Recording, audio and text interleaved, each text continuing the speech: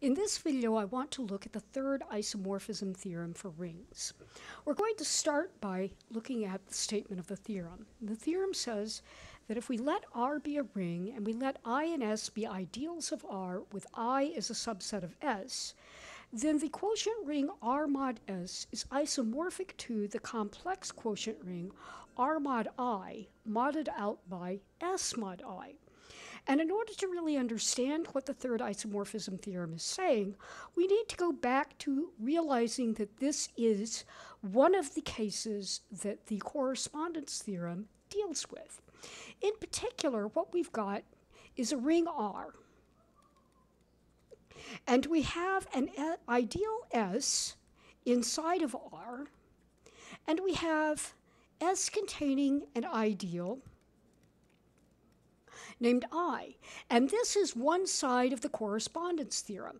And because I is an ideal of R, we know that R mod I exists, and the correspondence theorem says if we use the natural map or the canonical map, we can take all of the subrings that contain I into subrings of R mod I, and any ideal over here corresponds to an ideal over here. It's also important to understand that I mod I is just the zero of this guy, which would be 0 plus I.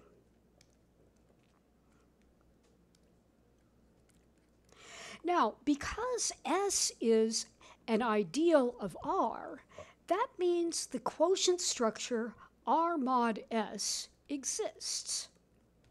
And because S mod I is an ideal of R mod I, we also have the quotient structure on this side existing. In other words, R mod I mod S mod I exists. And what the third isomorphism theorem says is that the quotient structure for this side of our diagram and the quotient structure for this side of our diagram are actually isomorphic to each other. Now, in order to prove the third isomorphism theorem, there are a couple of different ways of doing it, and the way that I want to do it uses the first isomorphism theorem. So I want to recall what the first isomorphism theorem says. And the first isomorphism theorem can be stated as follows. If I have pi is a map from R to R prime is an onto ring homomorphism, and the kernel of pi happens to be S, so S is an ideal of ring R, then R mod S just happens to be isomorphic to R prime. And the handy-dandy picture that we can think of here is R and S looks like this, and pi is onto R prime, and S is the kernel of pi, so S is going to the 0 in R prime. And then the conclusion is that the quotient structure over here is isomorphic to the quotient structure over here. But if you're just modding out by the 0 ideal, you actually just have the ring itself.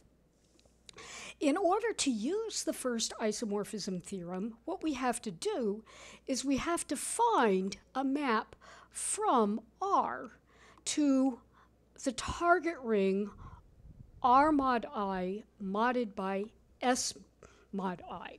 So what our idea is going to be is this.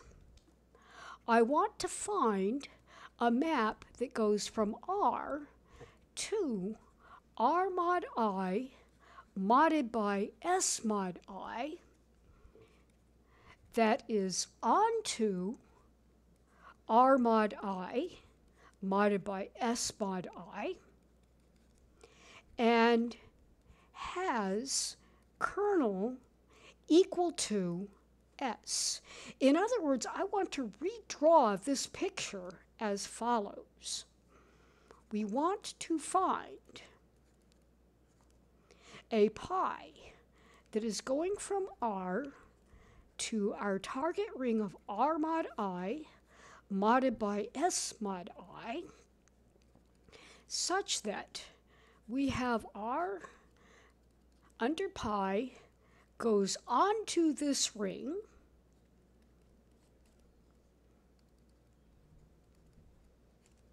we want S to be the kernel, so S goes to the 0 in this target ring.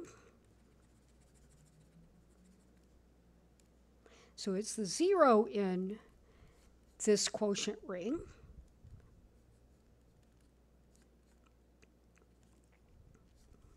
And we want pi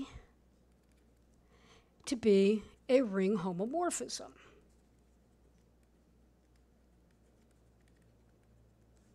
Now, the elements of this particular ring, the target ring, look like R plus I plus S minus I. And the elements and the 0 element inside this guy, so the 0 in, let me come down here and write this away, the 0 element inside of this quotient ring is the set S mod I, or we can think of it as the 0 in R mod I plus the ideal S mod I. It's important to realize that the 0 in R mod I is 0 plus I. So let me make that a little bit clearer as well.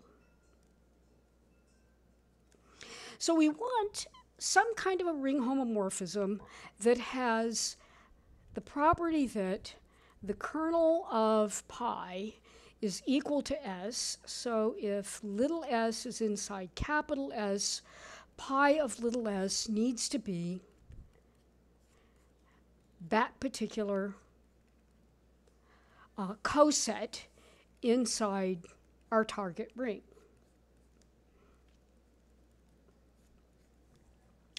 Now, it's important to realize that we don't have to go looking very hard to find a candidate for our pi. So I want to wrap this up with defining a pi for us to look at in more detail in the next video. So here is the idea. Let's try the obvious.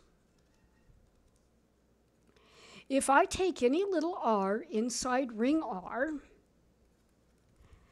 let's make pi of r equal to r plus I plus S mod I inside this particular quotient ring. Now, I know this is inside the quotient ring because this is inside R mod I, and that's the ideal that we're modding out by to get elements inside R mod I modded by S mod I. And we'll leave this particular video with the following questions. Is pi a ring homomorphism?